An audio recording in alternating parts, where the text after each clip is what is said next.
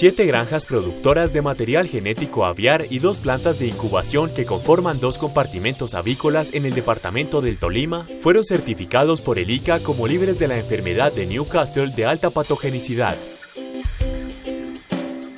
La producción de estas granjas está representada en pollitas de un día para la producción de huevos para consumo y huevo fértil para incubación de gallinas reproductoras.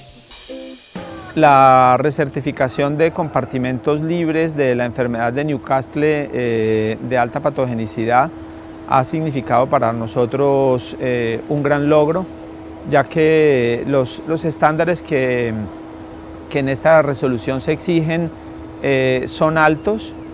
El seguimiento que se tiene con el ICA es permanente. Y en medio de un país que es endémico para esta enfermedad, alcanzar esta recertificación es un gran logro. Esto se consigue gracias al esfuerzo, gracias a la colaboración de todo nuestro grupo de trabajo, las personas que están en nuestras granjas con el conocimiento de su responsabilidad, con el conocimiento de sus tareas, con el conocimiento de las obligaciones que tienen en materia de bioseguridad y en materia de productividad. Estas granjas son las únicas en Sudamérica libres de la enfermedad de Newcastle, lo que garantiza al consumidor un producto de excelente calidad. El acompañamiento del ICA ha sido excelente, no solamente excelente, sino que ha sido indispensable en el proceso.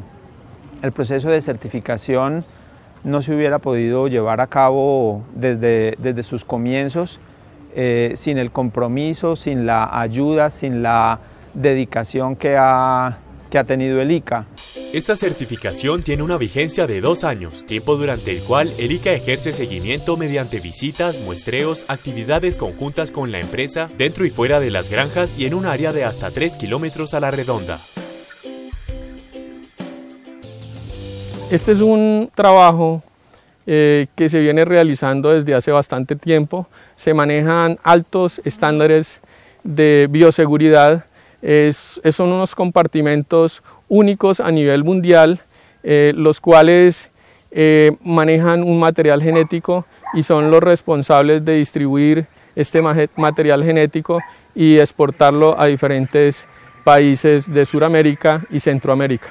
Esta recertificación tiene una vigencia de 2 años, tiempo durante el cual el ICA hará un estricto seguimiento para el cumplimiento y la garantía de los productos de estas granjas.